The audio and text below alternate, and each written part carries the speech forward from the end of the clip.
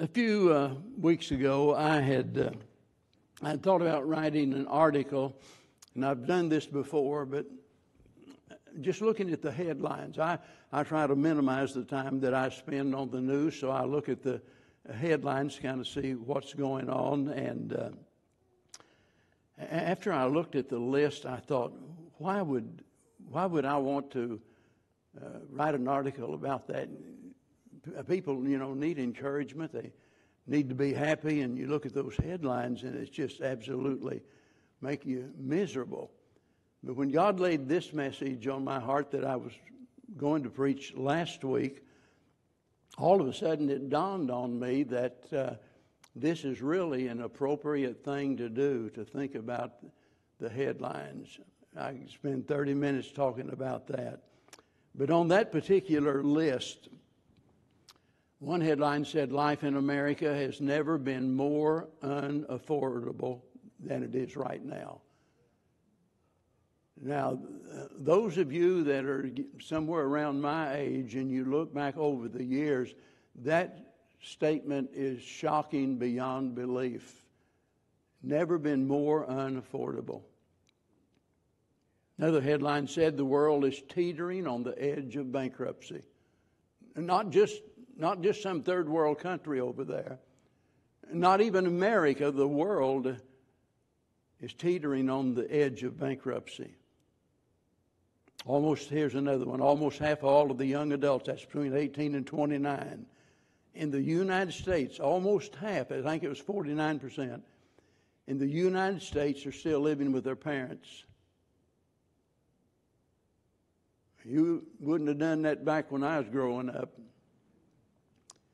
Another headline, 95% of all of the population in America, here in the United States of America, I'm talking about well water, I'm talking about the municipal water systems and what have you, 95% contain unsafe toxins. Now, I don't know if that's true or not, but the University of New Mexico researched that and claimed that it was true, and that might not be a big deal. You can get some bottled water. Might be worse. Leaders at the UN, nobody will be laughing at this one. Leaders at the UN make a 7-year agreement to implement a single global agenda.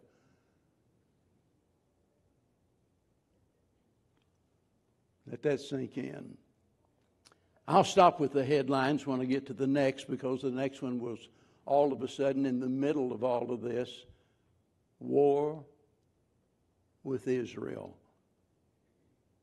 Let me tell you, and I'm certain that a lot of the younger folks do not understand the severity of this situation. I'm not sure any of us do, because it has worldwide implications. The world is living on the brink, and most people in America really don't have a clue. As far as they're concerned, they don't care as long as they got food to eat and a good ball game or a good movie or this or that or what have you. We're so sidetracked that we don't even realize the serious condition that we're in today. But others do. Others understand. We're in a mess. And it's not going to get better. It's going to get worse. And all of a sudden, people feel helpless. They feel hopeless. And out of their despondency, they just decide to throw in the towel and give up. What's the use? Let me tell you, there's something going on. This very day, I begin my 58th year of preaching. And there's something more going on than we can understand. Whenever you see all of these professing Christians for years all of a sudden come out saying, "I'm actually an atheist. I've been wrong about this all along." And now the catchphrase is what they call de-churching, getting out of the church. It's amazing what is going on in this world today, and it's all as a result of demonic activity. That's exactly where it's coming from. Our enemy is Satan, and he's determined to do everything he can to ruin each and every life, to undo all of the good that God's going to do. Now, we know He's not going to win, but He's not going to stop either till He gets stopped. The good news is that regardless of how bad things are, we have a reason to hope. And I want you to turn in your Bibles to Mark chapter number 4. Mark chapter 4, and we're going to begin reading in verse number 35.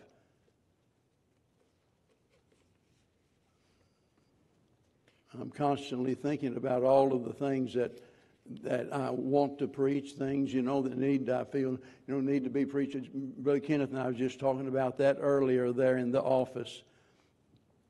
One thing I know, and that is that people need encouragement as well as education. I'm talking about scriptural education. We need the Word of God. We need to learn. We need to know the facts. But people need encouragement along with that. And of all of the many different series and things that I've preached over the years, to me, one of the most interesting and inspiring both had to do with the miracles of Christ. Because Christ was not just entertaining people when He worked those miracles. Every miracle was a miracle with a message, every one of them. They were intended not only to instruct us, but to also inspire us. And this morning we're going to read about one of those miracles, beginning in verse number 35. And the same day, when the even was come, He saith unto them, that's the Lord, let us pass over unto the other side. And when they had sent away the multitude, they took Him even as He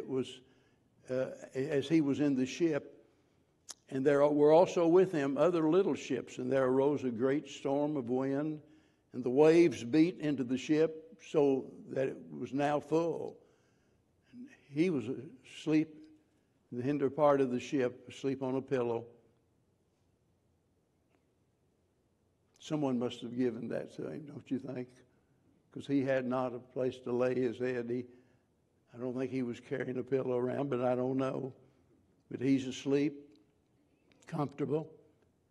And they awake Him and say unto Him, Master, carest Thou not that we perish? And He arose and rebuked the wind and said unto the sea, Peace, be still. And the wind ceased, and there was a great calm. And He said unto them, Why are ye so fearful? How is it that ye have no faith? And they feared exceedingly and said one to another, What manner of man is this, that even the wind and the sea obey Him?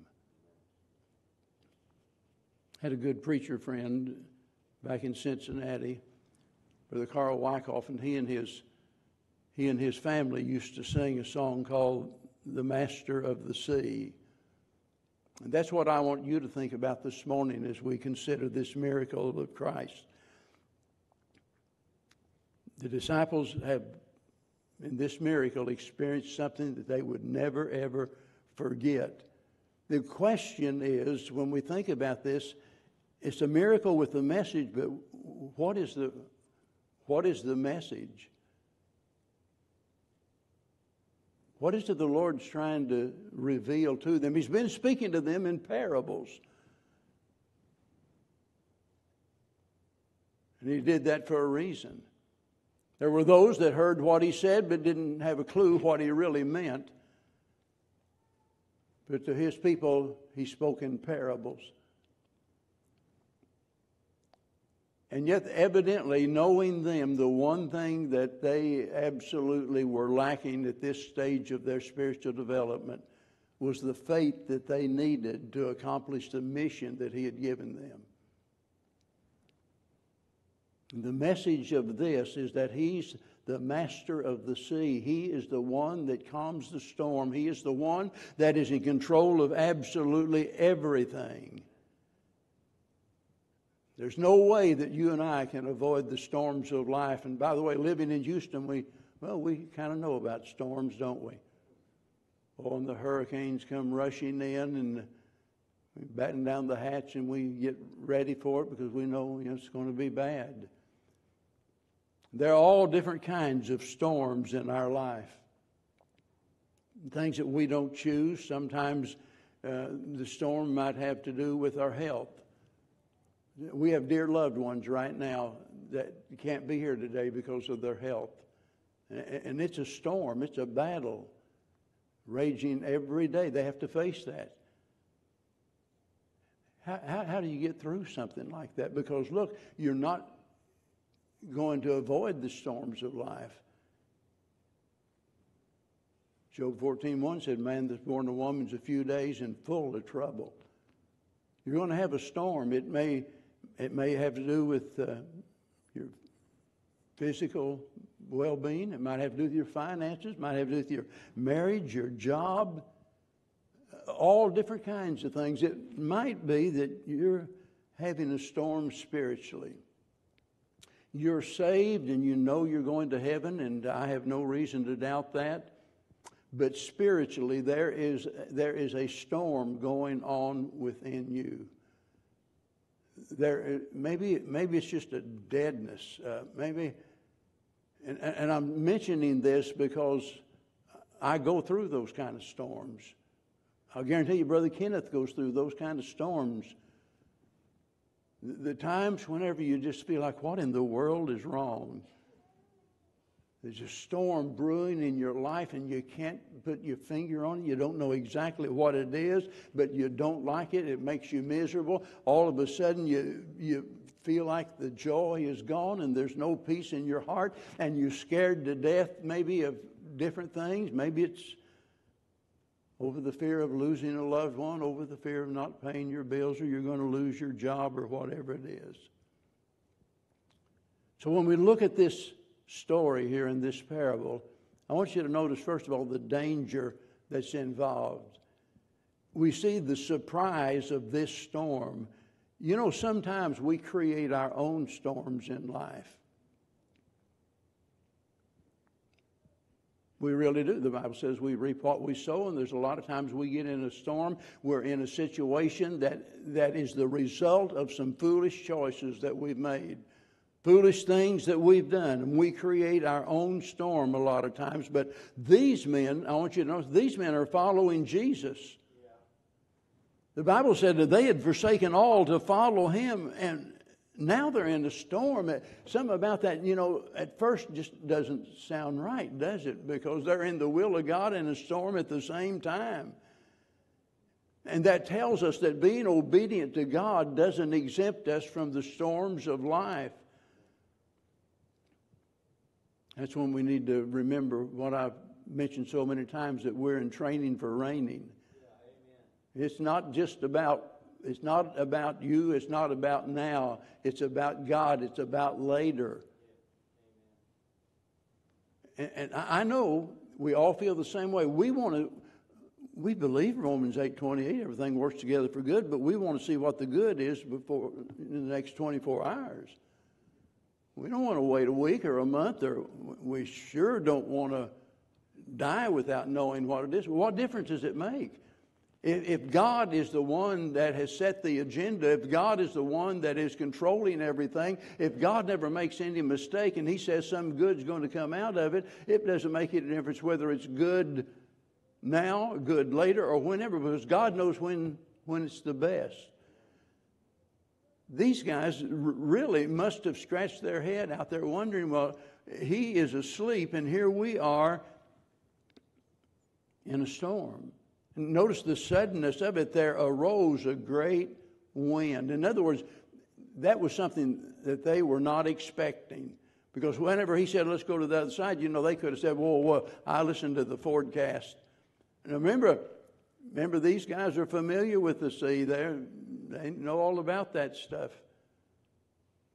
They could have said, it doesn't look good, Lord. I don't think we'll try it today. They didn't have a clue. He said, let's go to the other side. They all got in the ship, and suddenly there arose a great wind. Unexpected, something that happened fast. One moment, everything is fine, and the next minute, here comes a storm. Haven't you found life to be kind of like that? 1 minute, you're just, you're happy as a lark. Your team won the game. I'm sorry to bring that up. I heard one person said they was praying for him. I won't tell you who she was. And there's not anything wrong with rooting for the home team. There's not anything wrong with some R&R. Everybody needs that. But that's not the point. The point is that 1 minute in your life, everything is fine. You and your spouse are getting along, everything's going good. Well, just wait a while. I love my wife more than anybody on earth, and I've had more arguments with her than anybody on earth. It never stopped me from loving her, and thank God she never quit loving me. And then there'll come a storm. One day you think you're going to get that raise you've been hoping for, and you need it because you're just stretched thin financially. And then the next thing you hear, there are going to be some layoffs. And you're in fear of losing your job. The suddenness of the storm. Notice the severity. The ship was now full. I don't know about you, but I've been in a boat whenever there was water coming in. And I've been in a boat whenever it was coming up an inch or two in the boat. But when it gets full, it means that's going under. I'm not sure exactly how full that was, but it's at the danger level of going under. Things have gone from bad to worse. They're facing something, they can't control it, they can't fix it. And they just felt like they were helpless. What do you do in a case like that? You can't get a bucket big enough to bail out all of the water. You don't have a pump to get it out. What do you do? You're in a helpless situation. And keep in mind the source of this storm, because this is not by accident. The Lord not only created this universe, He controls this universe. He has His way in the whirlwind. The source of this storm was the Lord Himself, and He's laying there asleep.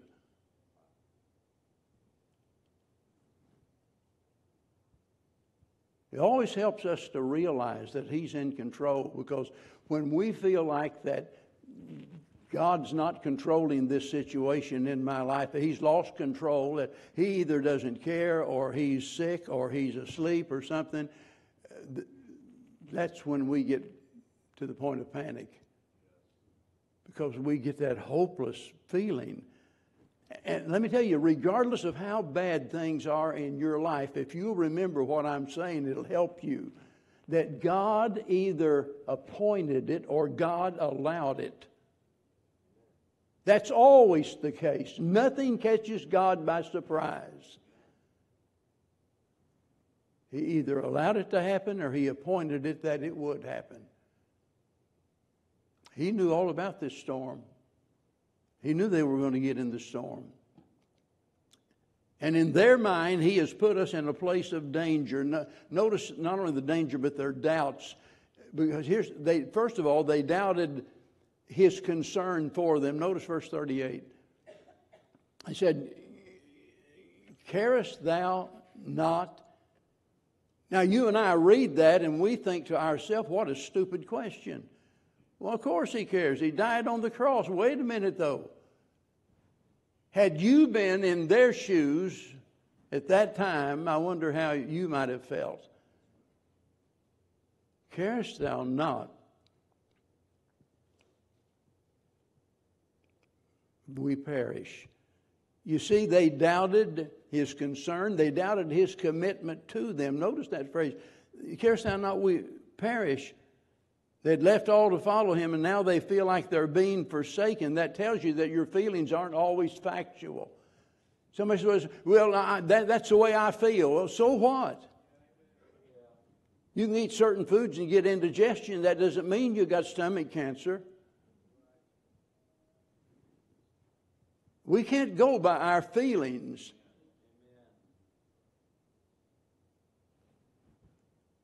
Jesus said, let's go, to the other side.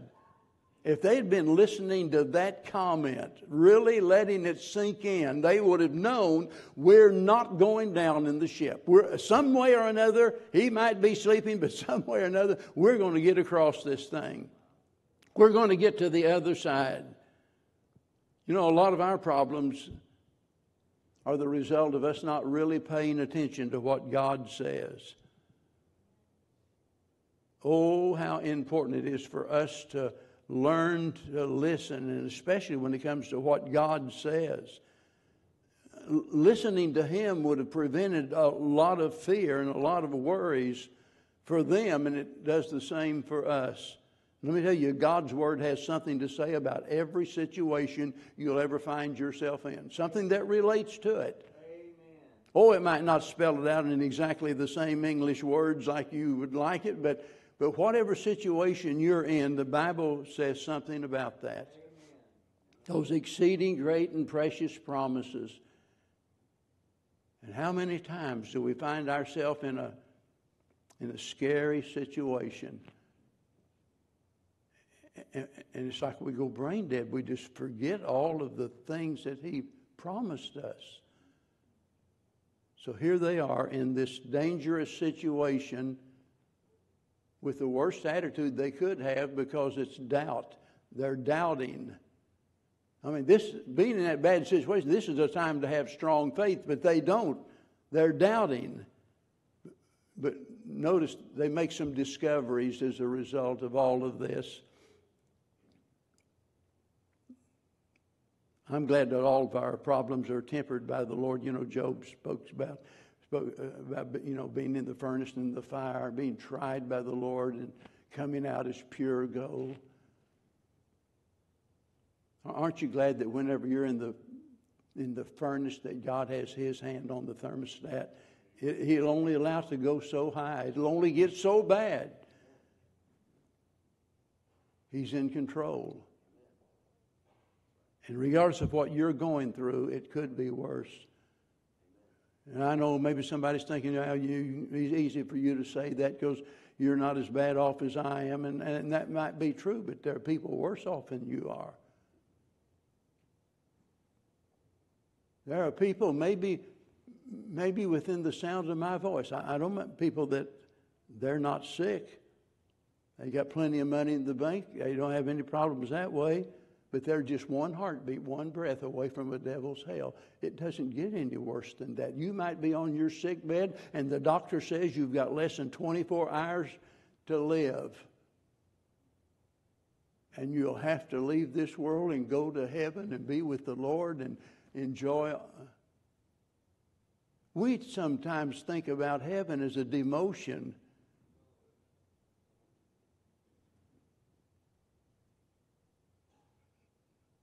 The situation could be worse. Look at what the Lord says here. And he arose and rebuked the wind and said unto the sea, Peace, be still.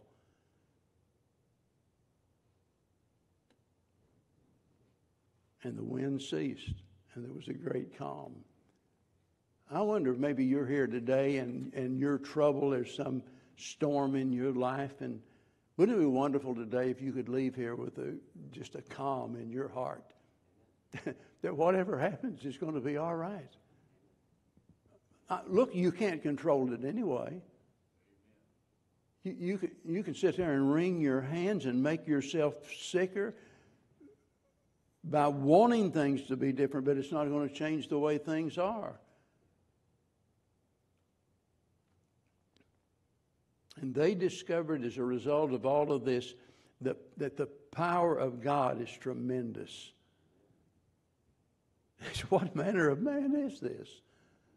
They are shocked. They are following the Lord and committed to the Lord, but at this stage in their spiritual life, they are shocked to see just the spoken word can calm the storm.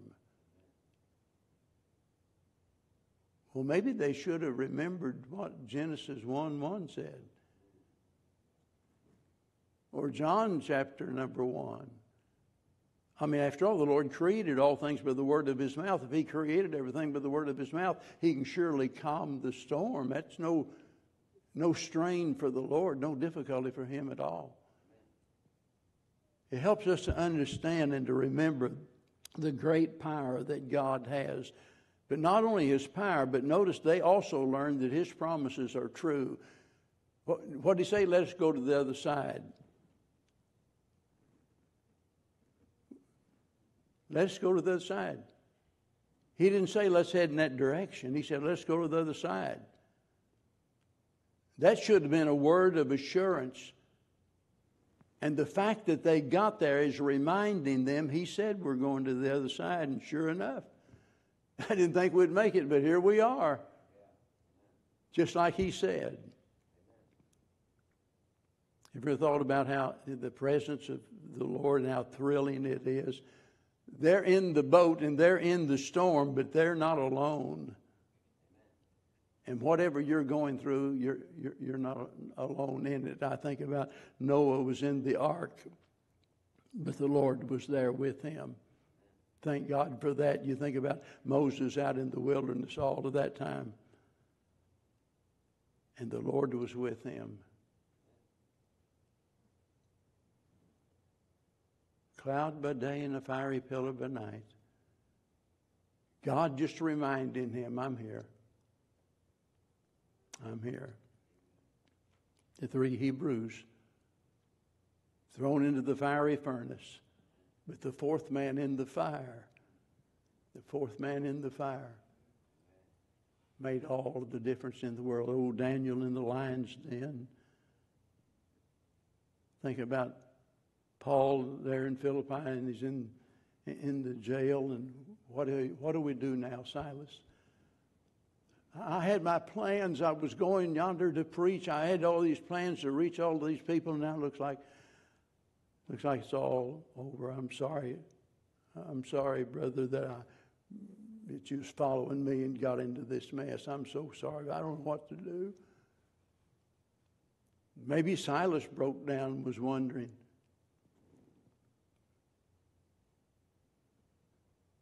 Wasn't nobody else there on their side except for the fact that the Lord was there. And they had a prayer meeting and began to sing praises to God.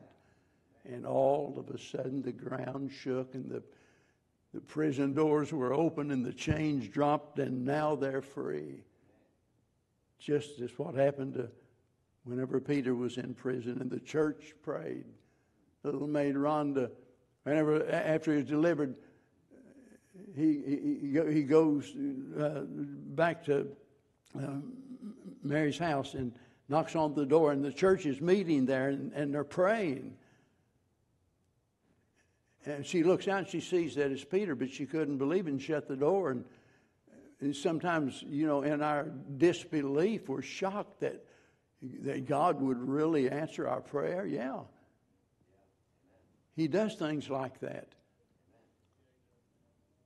But so many times we find ourselves in a storm, and we, for whatever reason, we just refuse to get serious about really praying. Oh, I know we can utter a few words. Father, thank you for the clear sky today and the forecast that it won't rain, and but I mean to really get serious about prayer.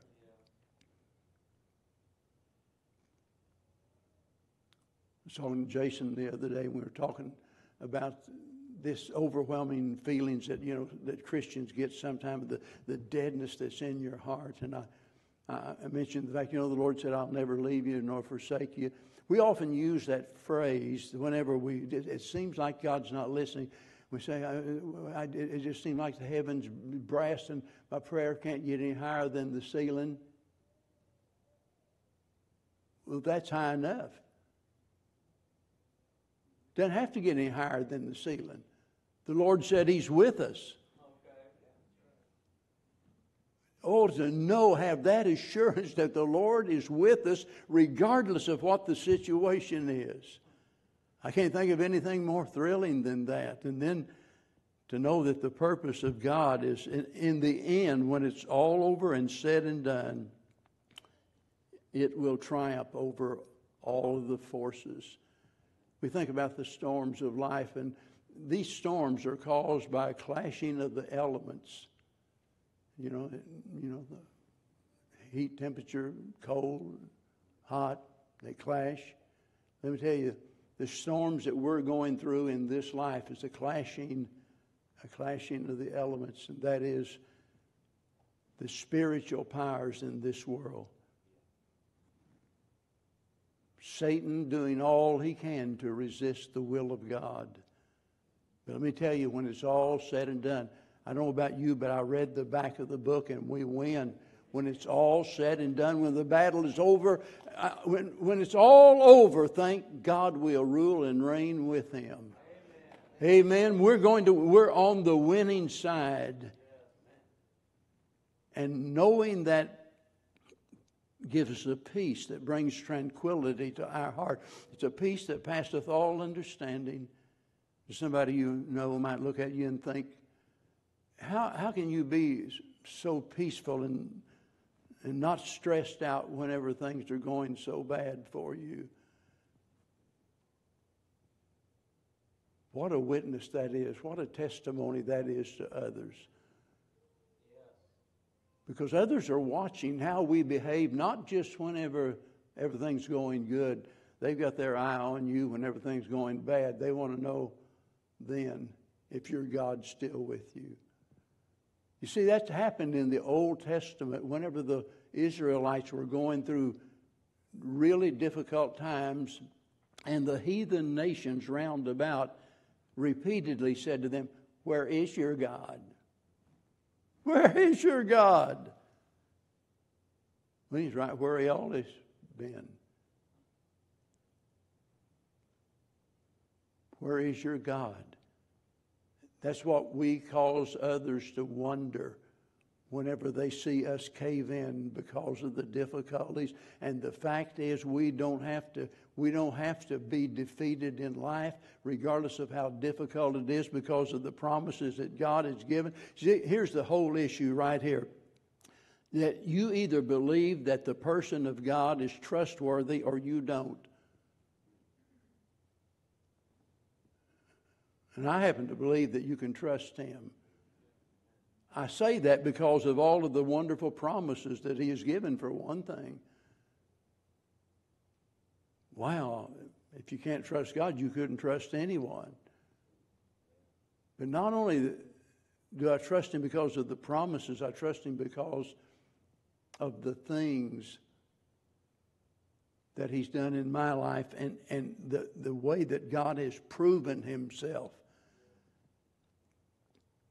I just mentioned that today marks the entering of the 58th year that I've been preaching. You can't imagine how frightened I was 58 years ago on this day.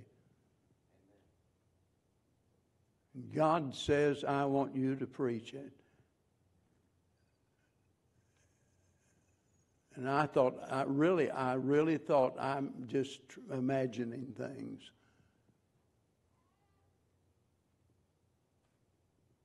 And I can look back over these years, and if Bev was here, she could tell you, we've been in some difficult times in all of these years. And God's been there with us in all of it. He's never broken one promise. He's proven Himself again and again. And there are people all here in this building today that could stand and testify. "Preacher, I know what you're talking about. I've been there, and God proved Himself to me." Let me tell you today, whatever storm you're going through, and you're either coming out of a storm or going into a storm. You're not going to get away from them. You're going to need what we're talking about here this morning. And maybe right now you know what I'm talking about because there's a storm brewing all around you. churning within your heart and there's no peace, there's no joy, I want you to know we've got a God that can deal with things like that. And if you've never received Him as your Savior, you can take care of the number one major problem in your life here this morning by receiving Him, trusting in the blood He shed to wash you from your sins. If you're a child of God, out of the will of God, I've got good news for you. You can come home today. You can come back to the Lord today. Your failure isn't final. You can come back to the Lord, and He'll receive you with open arms. It might be just a heavy burden on your shoulders and that you're doing your best in your mind to serve the Lord, but there's a heavy burden. That burden might be a concern for some loved ones. It's a storm brewing in your heart. Ask God to help you calm that storm today, for Him to bring to you a peace that passeth all understanding. And I believe He'll answer that prayer. I believe He'll do exactly that. He won't fail you if you trust Him. If. So it's all up to you. Will you trust Him or not? Let's all stand, please. Brother Kenneth comes and our musicians. Father, if I could preach for 1,000 years, there's no way that I could possibly say everything that needs to be said, and there's no way that I could ever do anything to break through someone's cold, hard heart. But I know, Lord, that by your Spirit and with your word that anything's possible. And I pray today, whatever the need is in some person's life, it may be overwhelmed with the fear. It just might be that, like the apostles, that their heart is full of doubt and confused. And Lord, I pray today that they'll find a peace that they've never known before, that they'll have a joy that's unspeakable and full of glory. And especially if there's someone here that's never trusted Jesus as their Savior, that they'd do so right now. Would you come while we sing?